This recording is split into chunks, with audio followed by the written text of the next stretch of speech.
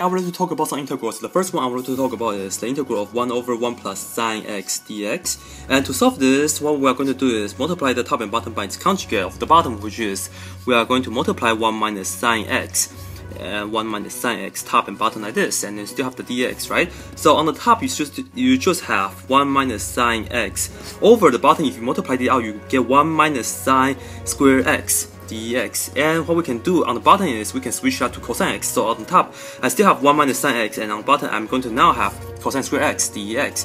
So what we can do with this is I'm going to split the fraction. So the first one I'm going to have 1 over cosine square x minus the second one, which is sine x over cosine square x dx. And let's see what do we have.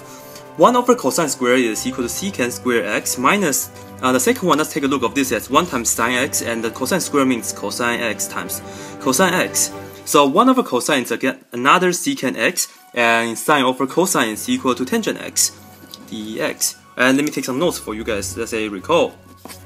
Okay, so the derivative of tangent, this is equal to secant square x, and the derivative of secant x is equal to secant x tangent x. So on the first one, this is equal to tangent x, and on the second one, the antiderivative of secant x tangent x is just equal to secant x plus c. Okay, but notice that there's actually a problem. So let me make a note right here.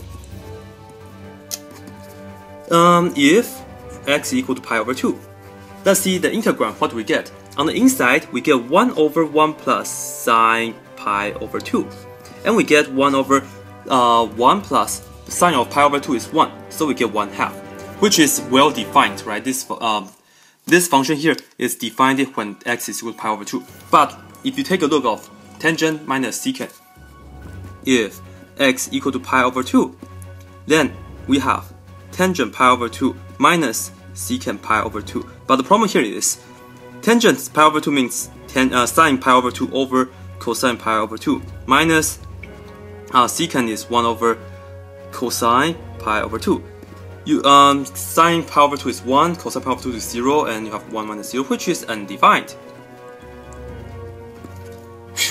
Okay, so here's the problem, right? Because if you have x is defined right here for pi over 2, but x pi over 2 it's not defined here, so that's the problem, right? And the problem that we have here is because we multiply by top and bottom by the conjugate 1 minus sine x. So to fix that, we have to keep going a little bit. So this is continue. Tangent x means sine x over cosine x, and secant means 1 over cosine x. So what we can do is, this is the same as saying sine x minus 1 over cosine x. And then you see the cosine x on the denominator is the one that caused the trouble, because cosine of pi over 2 gives you the 0, right? So what we're going to do is I'm going to multiply the top and bottom by cosine x. So what we get is, on the bottom we get cosine square x, and on the top you get sine x minus 1 times cosine x. So on the bottom, cosine square x, we have 1 minus sine square x, and on the top you get sine x minus 1 times cosine x. And on the bottom we can actually factor this out as 1 minus sine x, 1 plus sine x, right? And on the top, notice that you have sine minus 1. So what we can do is rewrite this as negative parentheses 1 minus sine x, and we still have the cosine x. And then the 1 minus sine x, they actually cancel each other out, so we have minus a negative cosine x over 1 plus sine x plus c, and that's the integral of 1 over 1 plus sine x dx.